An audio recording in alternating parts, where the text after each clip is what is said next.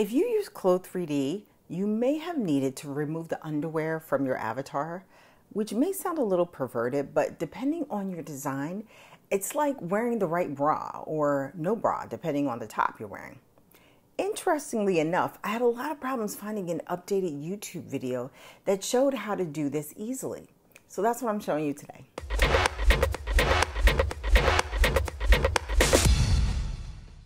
Welcome back to my channel. My name is Clo3d. I talk about digital fashion design software and communication on this channel. So if that's something you're interested in, make sure you subscribe and hit the notification bell. So first off, why in the world would you want to remove the avatar's underwear? Because if you do, the avatar is completely naked and anatomically correct.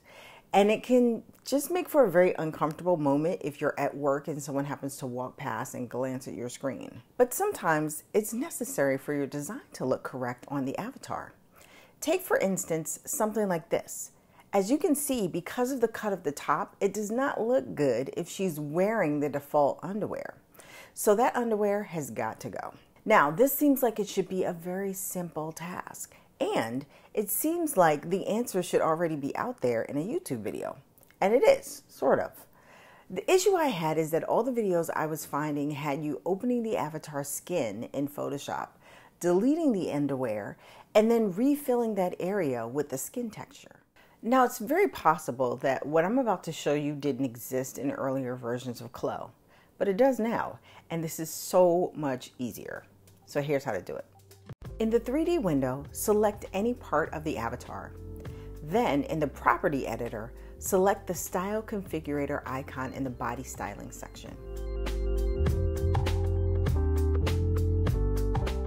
Besides changing the underwear, you can customize various physical traits of the avatar like hair, skin, eyebrow color, as well as the arch and shape of the eyebrow, eye, and lip color. And once you choose a color, you could also choose the blending mode, which if you're familiar with Photoshop, you know that the blending modes will change the look of the color based on the mode you choose and the color it's overlaying. Now, the option we came in here to change is the underwear. The first option is the drop down to decide whether you want the avatar covered or nude. So for this design, we'd want to choose nude so that the underwear doesn't show when the avatar is wearing the top. And not only can you remove the underwear, but you can also customize the color of the underwear. And this can be a cool feature if you're designing something that's a little sheer and you want your avatar to wear nude underwear. And if the default nude is a little different than the skin tone of your avatar, you can change the color here to match the nude of your avatar. Also note that if the default colors still aren't what you want, you can also click this last box to bring up the color picker and mix or eyedrop the color you want.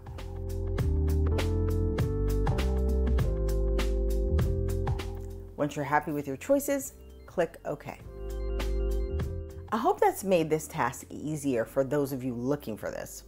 If you design swim, intimate apparel, strapless, or perhaps low-cut dresses or tops like this one, even garments where there are cutouts or string closures at the hips, this is a big deal to know how to do.